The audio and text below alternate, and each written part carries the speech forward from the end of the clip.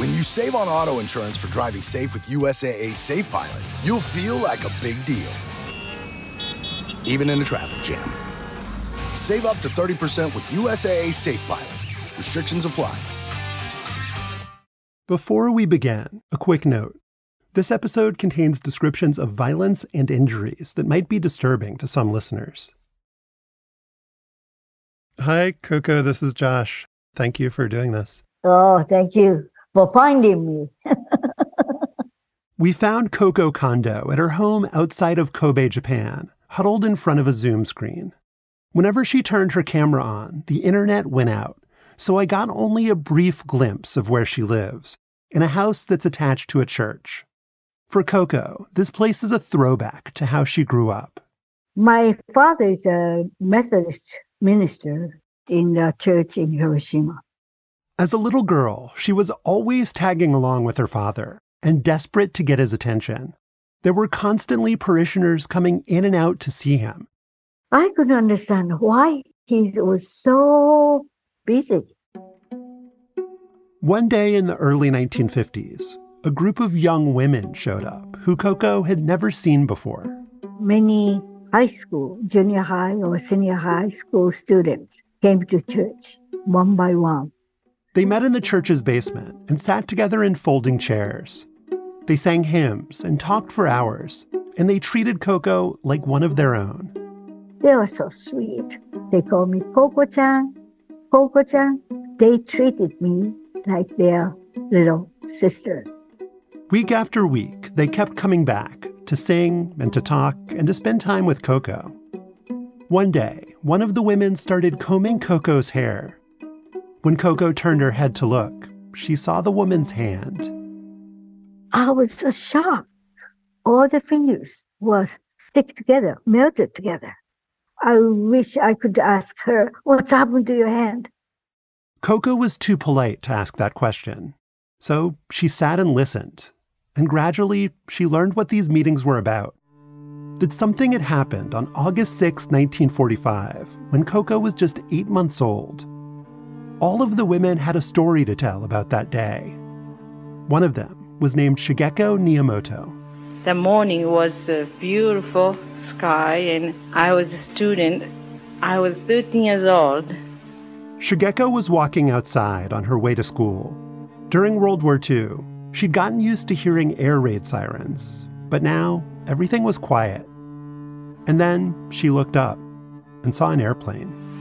Almost same time, I felt very strong wind or explosion and knocked me down.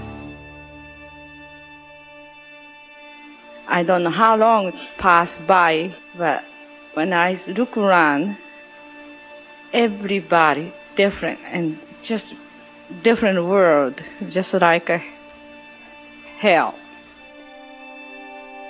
Shigeko somehow managed to scramble to a nearby schoolyard, but then lost consciousness. When she woke up, the world was learning what had been done to Japan. A short time ago, an American airplane dropped one bomb on Hiroshima and destroyed its usefulness to the enemy. No one knows exactly how many people died in the atomic bombing of Hiroshima. The estimates range from 70,000 to 140,000 of the roughly 250,000 who were in the city that day. And that miracle I lived it because many people thought I'm going to die. It took months for Shigeko to be able to sit up. When she finally gained enough strength, she crawled out of bed and grabbed a mirror. When first time I saw myself, I couldn't believe that was me. Red skin and pointy nose and the big eyes, and I just like a monster I was seeing. Sitting in her father's church years later, Coco Kondo was shocked by the story she was hearing. I listened to their conversation very, very carefully. For her, all of this was a revelation. Coco was a survivor too, but in 1945, she'd been only a baby. Now she understood that an American plane called the Enola Gay had dropped a devastating bomb, unleashing misery on Hiroshima. Then I realized That's why many girls were disfigured. When she looked at the women in her father's church, she realized that they all carried visible reminders of the bombing. One of them was missing her right eyelid. Another had lost the ability to smile because of scar tissue that wrenched her lips. Coco was furious. If they never ever dropped the bomb, those girls didn't have to suffer. So little Coco thought, when I grown up, I am definitely going to find the people who were on the airplane. I wanted to revenge them. I wanted to bite them or kick them or punch them. The young women who met in that church basement didn't talk about revenge. They spoke about their shared pain and what they could do to ease it. For a long time, it seemed like nothing was ever going to get better. But then, in 1955, they found a reason to hope. 25 Japanese girls arrived by special invitation of various American groups. They're in the U.S. for free plastic surgery to correct disfiguring scars caused by that explosion 10 years ago. Millions of Americans would marvel at the 25 women who landed on their shores, all survivors of the atomic bombing. The press would call them the Hiroshima Maidens. For the United States, their arrival was an opportunity for self-reflection, to see the damage the bomb had caused, if the country was willing to look. These Japanese survivors would go to the White House and end up on a bizarre proto-reality TV show. They'd also put their lives in the hands of American doctors, hoping that risky cutting-edge surgeries might repair their injuries and give them a chance for a fresh start. She had almost 20 previous operations in Japan. She had no healthy skin left. There was a lot of concern about anything that might go wrong, that might backfire. Many people ask me, why you go to the America? America dropped the bomb.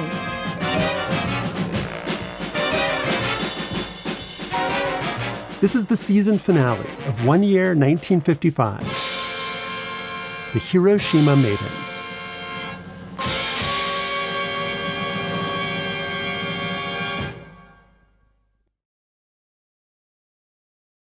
This episode is brought to you by Pete's. Few things start your day better than a good coffee. That's why Pete's hand roasts their coffee from a specific selection of high-quality beans. And they don't just put those beans into anyone's hands. Pete's trains their roasters for 10,000 hours so they can master the roast that gives you the most. Pete's Coffee. Coffee for coffee people. Find Pete's online or at your local retailer. Before the bombing, Hiroshima was a vibrant city, a military and transportation hub with a bustling downtown shopping district. And then, in a flash of light, all of that was gone. There was nothing left but ruins. All institutions and organizations, public and private, were destroyed. As Hiroshima struggled to recover, a Methodist church became a refuge for survivors. The minister was Koko Kondo's father, Reverend Kiyoshi Tanimoto. He put all his energy to his church and the people in Hiroshima. After the bombing, Reverend Tanimoto had dedicated his life to getting the city and its people back to full health. Not only a church member, it doesn't matter, it's everybody who survived. Reverend Tanimoto had been unhurt in the attack and felt an enormous sense of duty towards those who had been injured. He started his relief work close to home, distributing food and water, clothes and medicine. Then, a year after the bombing, the writer John Hersey featured Tanimoto in his New Yorker essay Hiroshima, making the minister internationally famous. Reverend Tanimoto traveled to the United States, speaking out against nuclear war and raising money for widows and orphans. He had so many visions for what he wanted to do for Hiroshima. That included creating support groups for survivors, like Shigeko Niyamoto. I liked him. I really liked Mr. Tanimoto, and he's kind, nice. Shigeko was the 13-year-old who barely survived the bombing and whose injuries left her unrecognizable, even to herself. She had burns all over her body and thick masses of scar tissue on her face and hands that left her struggling to move her neck or hold a pencil. By the time she found Reverend Tanimoto's church, she was 19, and she'd spent years feeling desperately alone. I don't have any opportunity to commune with other people. I just stay home, and I couldn't go back to school. Reverend Tanimoto had introduced her to other survivors, but she wanted to make deeper connections. So she suggested that they start a group exclusively for young women. So every afternoon, we went to the church. Then more girls get together. In this room, with this group of people, Shigeko finally felt understood. All of these women knew what it felt like to get judged or ridiculed for how they looked, to get rejected by employers because they were seen as too feeble, to walk into a store and have the other customers scatter because they didn't want to get too close. I mean, they were wearing the symbol of the atomic bomb on their face. Author Rodney Barker spoke with several women from the church group for a book he wrote about their experiences. Some of the audio you've been hearing is from his interviews. And so people stared at them, and people weren't sure that exposure to radiation might not be contagious in some way. According to Shigeko, these young women were seen as damaged goods. Here, young girls like me, many young men are afraid to marry us. No one thought that they would be eligible to be married, not only because of the disfigurement, but because of the questions surrounding radiation exposure and what that would mean to any children they might bear. Talking about their suffering together in a support group helped the women feel less alone, but they would have to get outside help to solve the problems they faced in post-war Japan. What the women needed was reconstructive surgery, operations that would free them of scar tissue, allowing them to use their hands more freely and loosen their constricted joints. But after the war, getting that kind of treatment was close to impossible. The Japanese government essentially did nothing to help, leaving disabled and often penniless survivors unable to get the care they needed. As for the US government, they brought doctors to look at the Hiroshima survivors, but those doctors were focused on studying victims of the atomic bomb, not helping them. And the victims themselves felt like guinea pigs. First, you use this weapon that people don't know what the effects are. Now you're coming in and you're studying us, and you're not doing anything to treat us or ameliorate the conditions.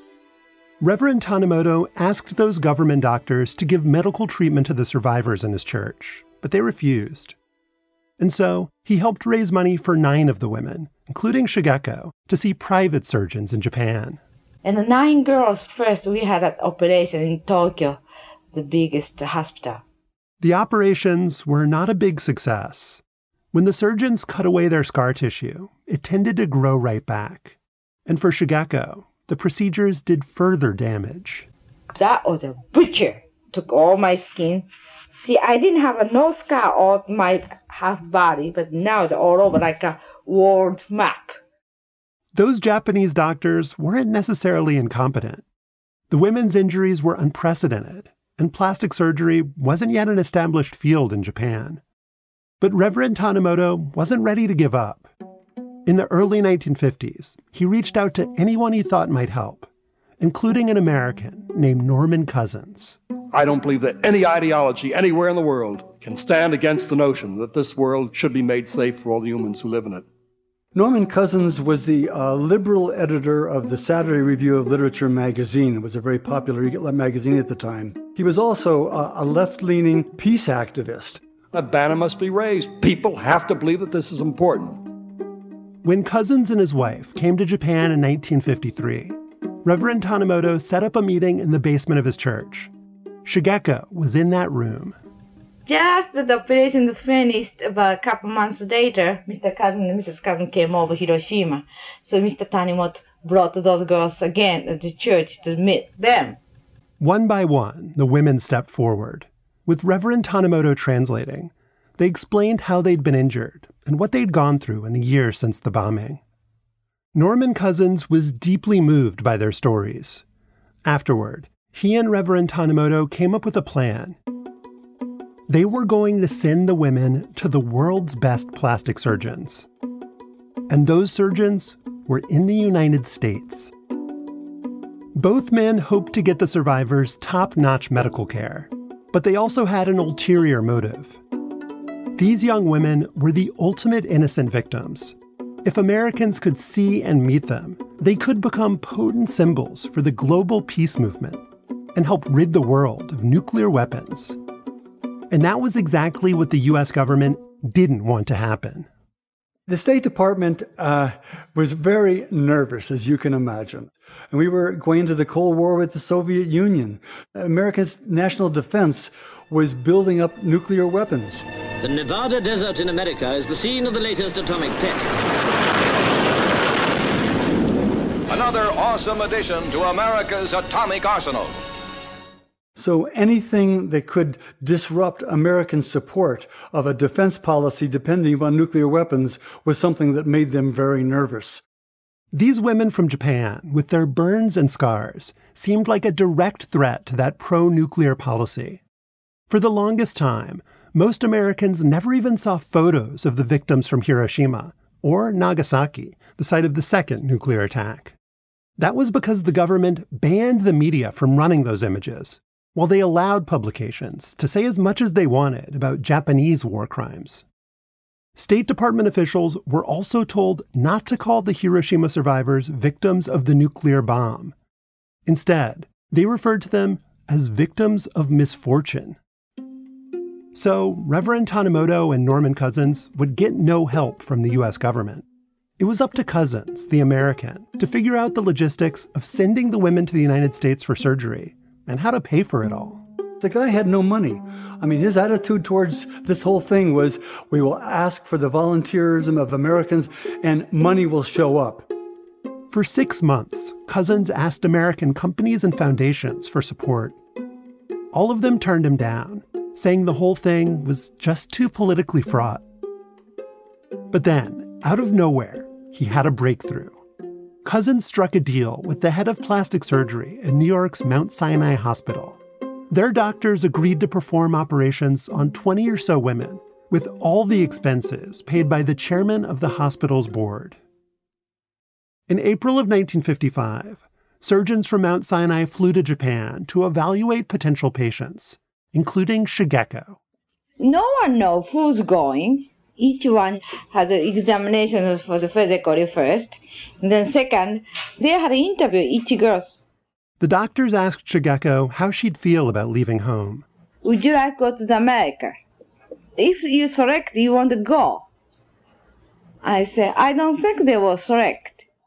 After the extensive operations she'd already had in Japan, Shigeko thought she was a lost cause. But these Americans disagreed. The doctors chose her and 24 other survivors from Reverend Tanimoto's church and elsewhere. Most of the women were in their late teens and early 20s. None of them had ever left Japan. Now, they all needed to make a decision. Would they trust American surgeons to reverse the damage that an American weapon had caused? In the spring of 1955, they made their choice. On the morning of May 5th, all 25 women gathered together, wearing matching blue suits paid for by a local charity. They were joined by Reverend Tanimoto, 3 Japanese doctors, and a group of translators. The travelers loaded into a cargo plane that a friendly American general had loaned to the cause. 10-year-old Coco was there to say goodbye. It was so scared, but after I grown up, one of the girls said to me, Coco-chan, I just wanted to put my face back to when I born to this world. That's the only hope I had.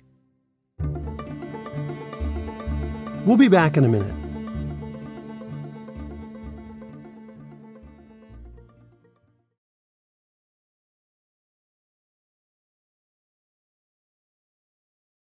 For Shigeko Niyamoto, everything that happened in 1955 was a new experience.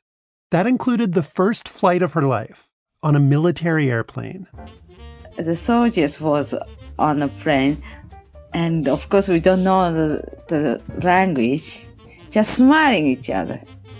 The trip to America was not luxurious. Shigeko and the 24 other women were riding in an aircraft known as Old Shaky. But the soldiers on board did their best to make them feel comfortable.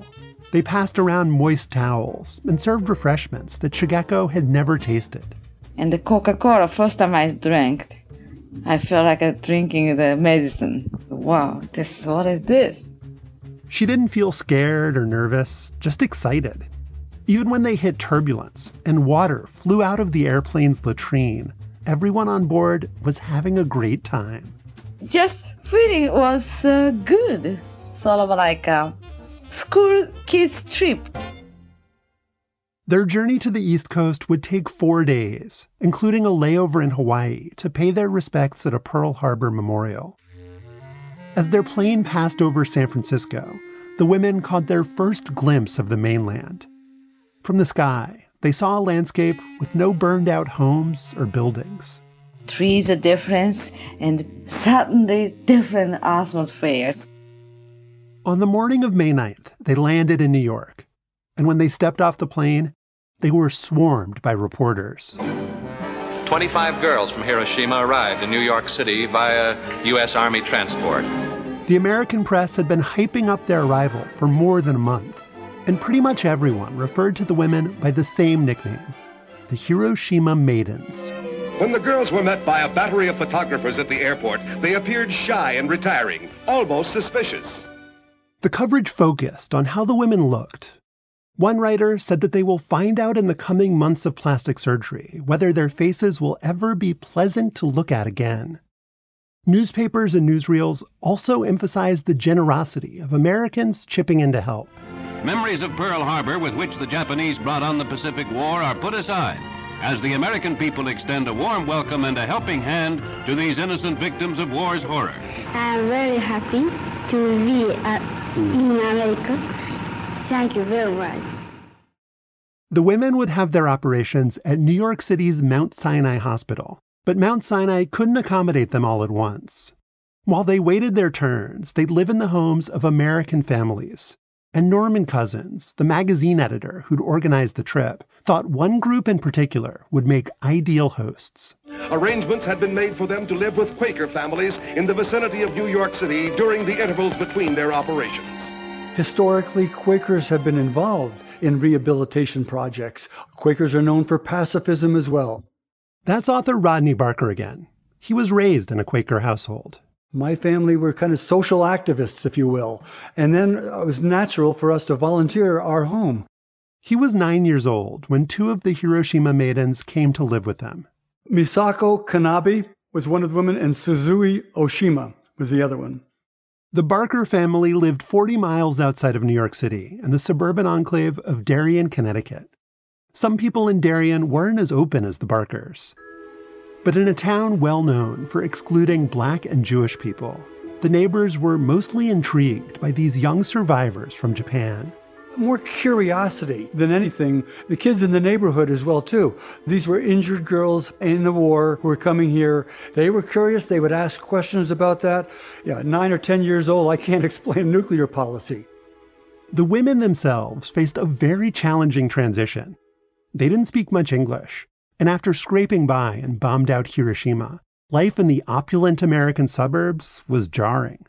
Our way of living is so different from yours. If these girls were girls from Tokyo, maybe, they would have been more used to the Western way of living. Helen Yokoyama was a Japanese American who had lived and worked in Hiroshima. In 1955, she was the women's translator and confidant. Shortly after arrival in New York, we discussed what we should do and how we could adjust. The women wouldn't have the luxury of acclimating to America in private. They would be under the glare of a media fascinated by the Hiroshima Maidens. Journalists would come to the house. New York papers and local papers. The Associated Press reporter came to the house, and they would interview the women. Suzue Oshima told the AP that she'd gotten used to the burns that covered her arms and legs and the scar tissue that twisted her face. She said, "I'm not expecting miracles, but I know I'll be helped some." The project's American director, Norman Cousins, talked to reporters too. Sometimes he used the media to speak for the women, claiming that they hoped to end all wars. He also courted publicity to try to raise money. And that would lead to one of the most uncomfortable moments in television history. 2 days after they arrived in the U.S., Cousins put Reverend Kiyoshi Tanimoto in front of a massive national audience. I will never forget May 11, 1955. Coco, Reverend Tanimoto's 10-year-old daughter, was in Los Angeles, standing backstage at one of America's most popular TV shows. It was a big, big hall. Many audience were sitting. Coco and her family had been flown in from Japan by the show's producers. They were told they had to keep that a secret from Coco's father. And that was just one of a whole bunch of surprises. Because that night in Los Angeles, Reverend Tanimoto had no idea what he was in for. Reverend Tanimoto, yes. When did you arrive in this country? Well, let me see. 2 days ago. 2 days ago. Now, you thought, of course, you were going to be interviewed, but we've been working, and you didn't know this, you see. We may have a little surprise. Oh, is that right? This is your life, Kiyoshi Tanimoto. Each week on This Is Your Life, host Ralph Edwards presented someone's life story to millions of viewers. As the cameras rolled, figures from that person's past would emerge out of nowhere. I want you to look at our archway here, Reverend Tanimoto, because coming through it is Miss Bertha Starkey of Warrensville, Ohio. Here's Miss Starkey. Oh, Miss Starkey, I know her too. Coco was delighted to see her father's Methodist mentor and his old classmate. Dr. Marvin Green, and here... Oh, Dr. Green. I was so happy because I met him before. But then there was a third guest who Coco didn't recognize. Now, you've never met him, have never seen him, but he's here tonight to clasp your hand in friendship.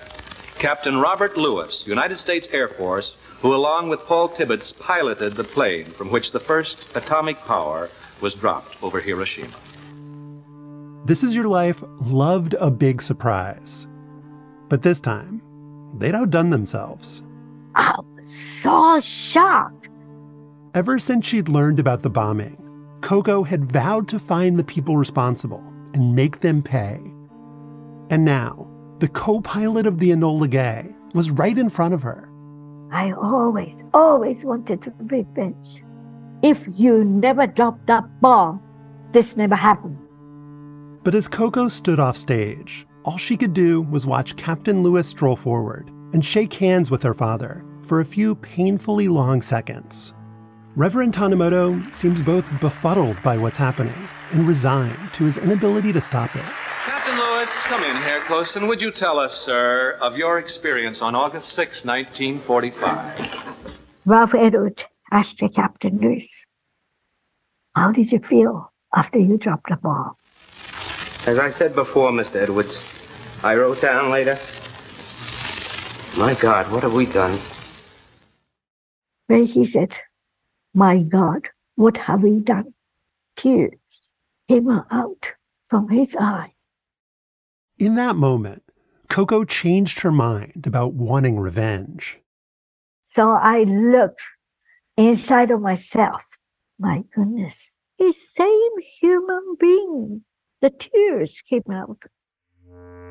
Coco's father hadn't gone on TV to redeem Captain Lewis. His mission was to get justice for atomic bomb survivors. And despite the strangeness and cruelty of that on-air surprise, television could still help him accomplish his goal. What is that work, sir, that you are doing right now at the present moment? Well, I brought a group of girls who have a terrible disfigurement on account of atomic explosion on Hiroshima. And we are hoping to have plastic surgery for them. 2 of the women came with Reverend Tanimoto to appear on the show, though they weren't exactly on camera. To avoid causing them any embarrassment, we'll not show you their faces. May I present Miss Takoya Minowa and Miss Todaka Emori. The women were in silhouette, hidden behind a screen, and they spoke in Japanese.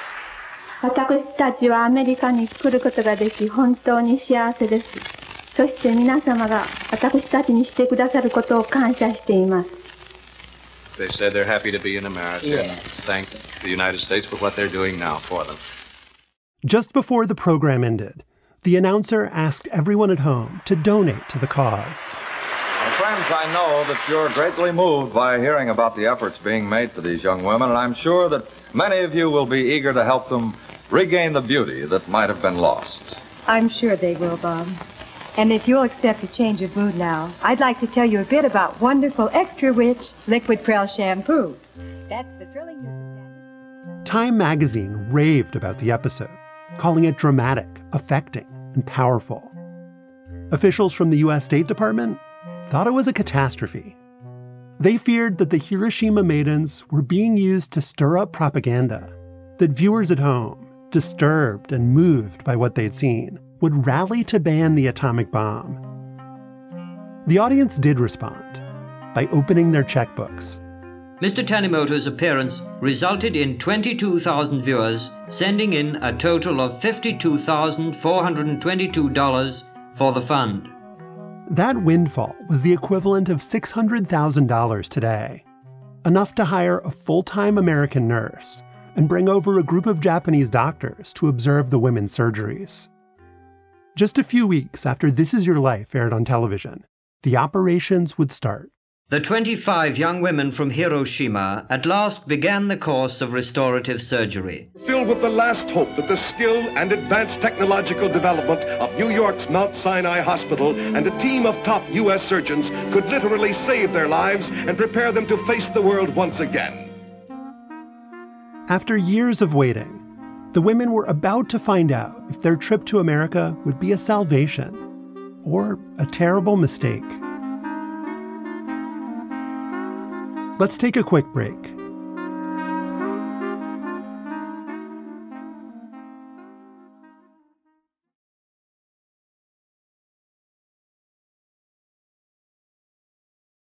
Manhattan's Mount Sinai Hospital is on Fifth Avenue, across from Central Park. Starting in late May of 1955, the women from Hiroshima were brought there two at a time to get worked on by a team of plastic surgeons. So a great many of the injuries were hand and the face. That's one of the Mount Sinai doctors, Arthur Barsky. They have heavy, thick scars that make the surgery immeasurably more difficult. The women were facing highly invasive surgeries. To repair severe facial scarring, for instance, a patient might have a chunk of flesh transplanted from her abdomen. What happens is when the skin is burned, third degree is complete destruction of the skin. That means that the skin has to be replaced. In some cases, we had to resect the joints, take off part of the bone, make it possible for the patient to flex. These were state-of-the-art techniques in 1955, but the surgeons had been given just 1 year to operate on all 25 women. That was an aggressive timeline, given how complicated these cases were. They'd have an average of 5 operations, with each requiring general anesthesia.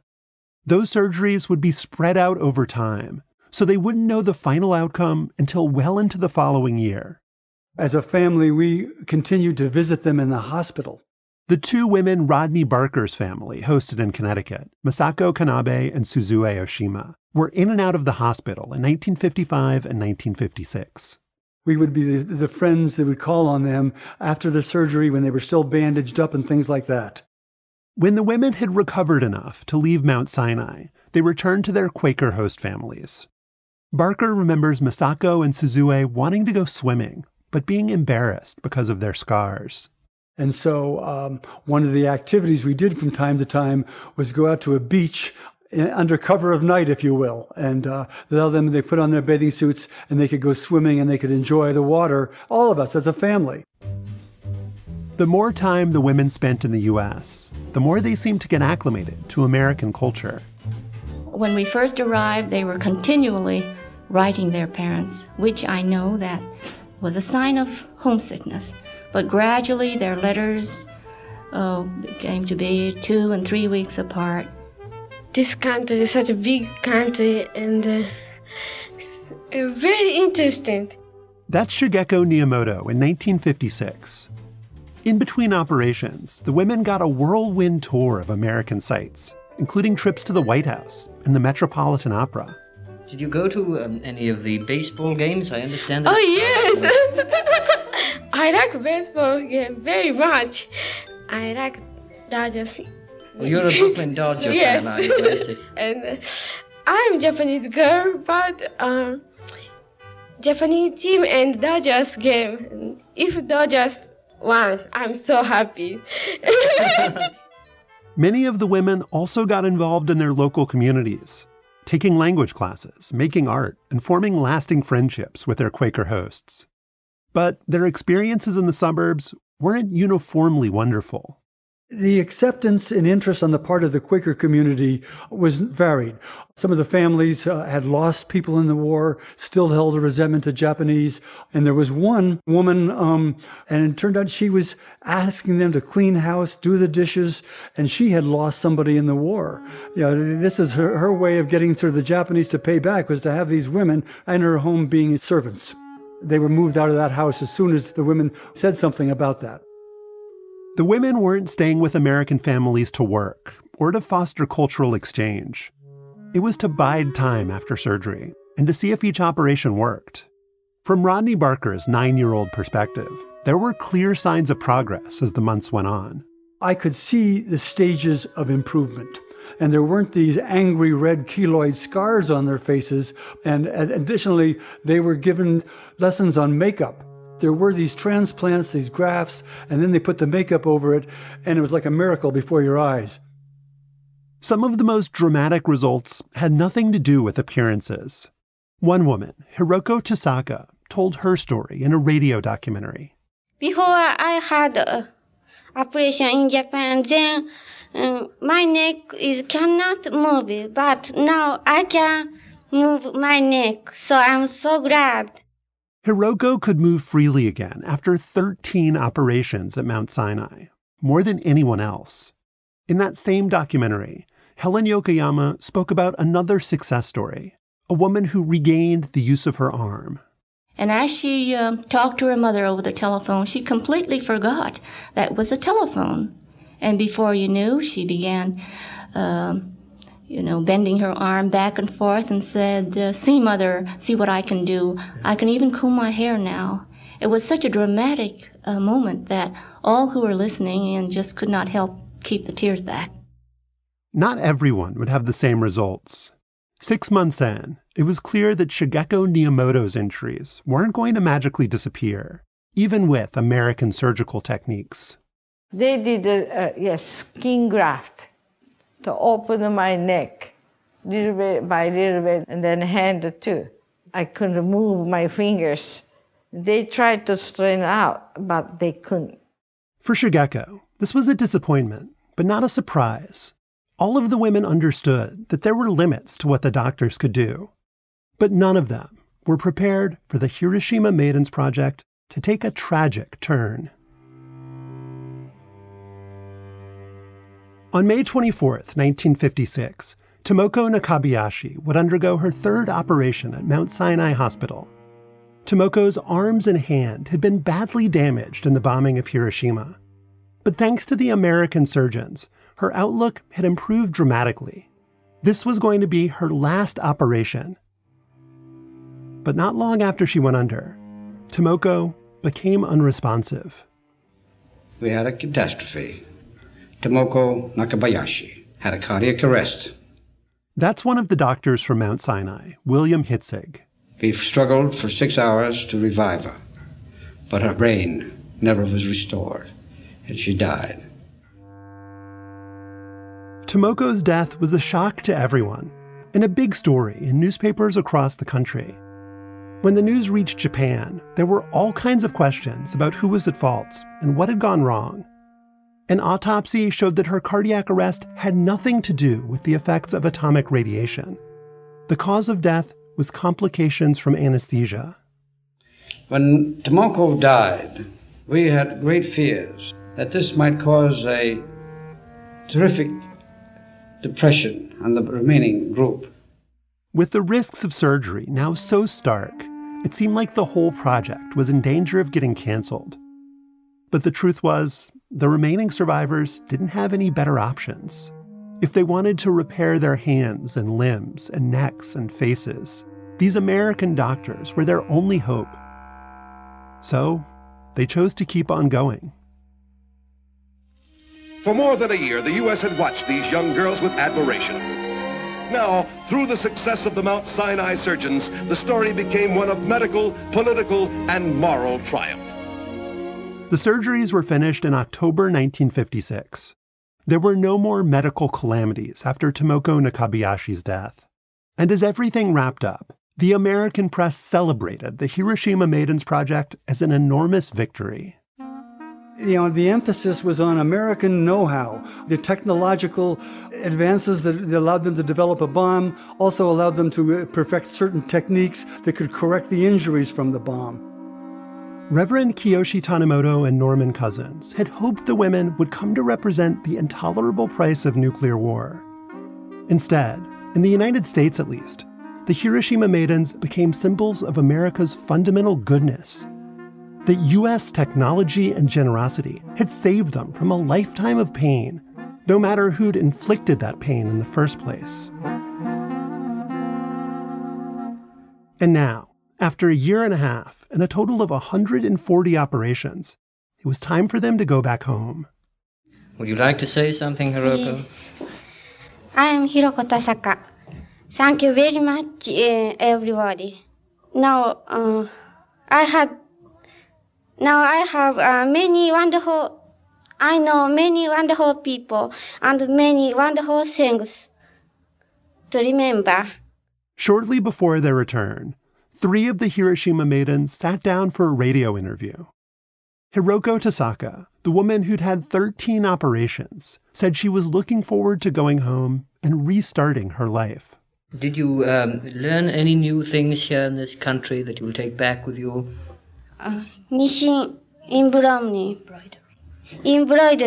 Oh, machine embroidery. And will you be able to use that when you go back to Japan? I imagine you will, won't you? I hope so. Yes. And then Miss Yoshi Enokawa. I am Yoshi Enokawa. Thank you very much. Everything. I have a nice time and a nice operation. Now, what are your own particular thoughts as you go home now to Japan? お母さんに会うのは大変嬉しいことですが、またアメリカの人たちと別れるのもちょっと悲しいような気がいたします。Of course, I'm looking forward to seeing my mother again. But then, too, my thoughts are very complicated at this moment because I am sorry to leave the many friends.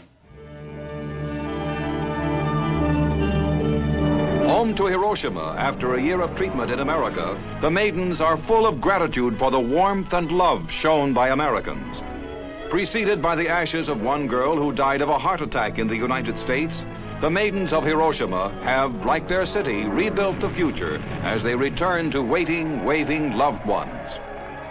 The women's family members were overjoyed to have them back. The father of one of the girls, as I recall, he said, "As I saw my daughter, I noticed a tremendous change in her. She walked with her head up, her footsteps were light, and there was a brightness in her whole countenance.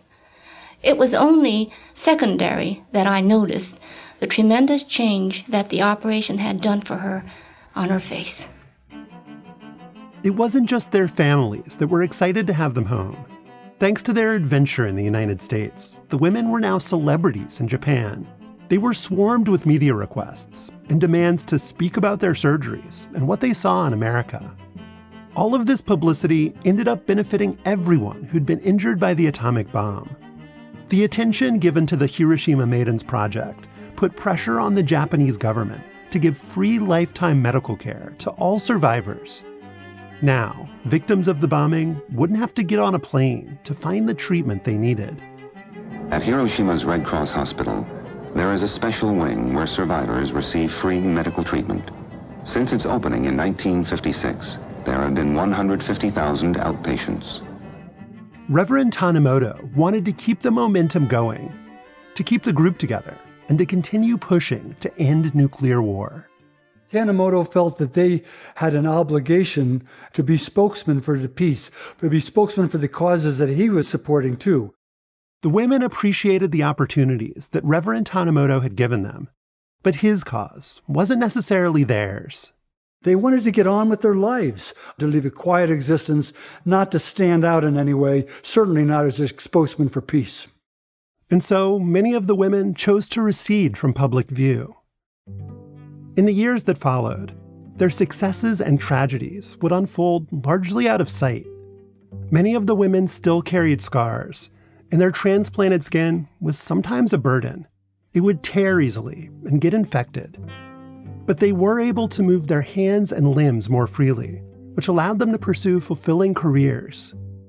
One woman became a corporate executive, another taught sewing to impoverished women, and one opened her own business. On the outskirts of Hiroshima is the home and beauty shop of Mrs. Suzue Oshima. Suzue Oshima was one of the women who'd shared a home with Rodney Barker in 1955. She named her shop after the Barkers' hometown of Darien, Connecticut. Soon afterward, she was married and now has 2 healthy children. 12 of the women would get married. One would die of stomach cancer, a disease likely caused by exposure to the atomic blast. But despite fears, none of their children would show negative effects from radiation. Not all of the Hiroshima maidens would stay in Japan.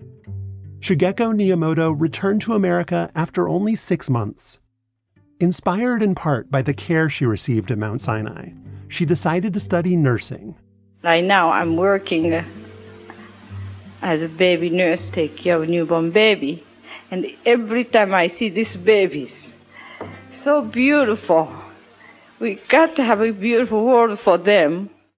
Seeing those babies inspired Shigeko to speak out about what she'd lived through, to become the kind of activist that Reverend Kiyoshi Tanimoto had always hoped she would be.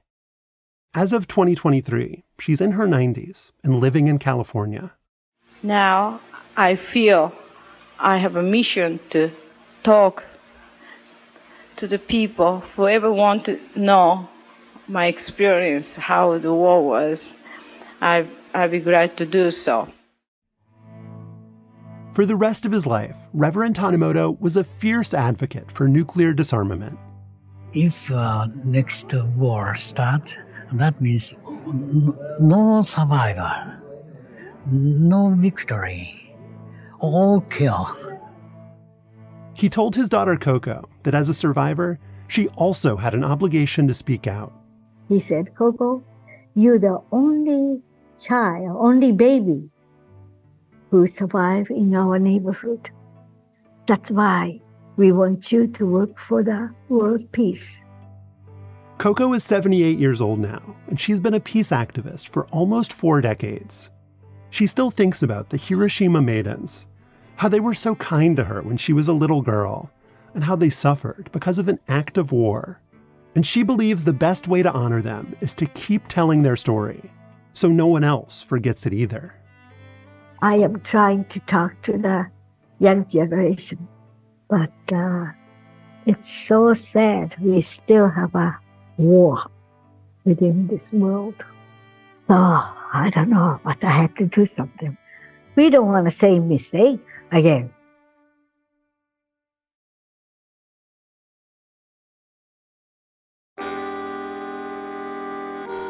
That was the season finale of 1 Year 1955. Thanks so much for listening to, I hope, all 6 of our episodes. And if you want even more 1 year, we've got seasons on 1977, 1995, 1986, and 1942 in our back catalog. So have at 'em. But wait, there's going to be more. We've got yet another season coming later this year. And this one is about 1990. If you've got ideas for us, or if you want to give us feedback on what you've just heard, send us an email at oneyear@slate.com, or give us a call on the 1 Year hotline at 203-343-0777. We'd love to hear from you, and you'll be hearing from us before you know it. If you want to hear more of 1 Year 1955, subscribe to Slate Plus. Very soon, Slate Plus subscribers will get a member-exclusive episode with a whole new story and interview. In addition, as a member, you'll also hear every Slate podcast without ads and never hit the paywall on Slate's site. If you'd like to sign up for Slate Plus, go to slate.com/oneyearplus. Again, that's slate.com/oneyearplus. This episode was written by me, Josh Levin, One Year's editorial director. Our senior producer is Evan Chung. One Year is produced by Kelly Jones and Evan Chung, with additional production by Sophie Summergrad. This episode was edited by Joel Meyer and Derek John, Slate's executive producer of narrative podcasts. Our senior technical director is Merritt Jacob. Holly Allen created the artwork for this season. Rodney Barker's book is The Hiroshima Maidens, a story of courage, compassion, and survival. Alan Pietrobon's book, Norman Cousins, Peacemaker in the Atomic Age, was another valuable resource for this episode.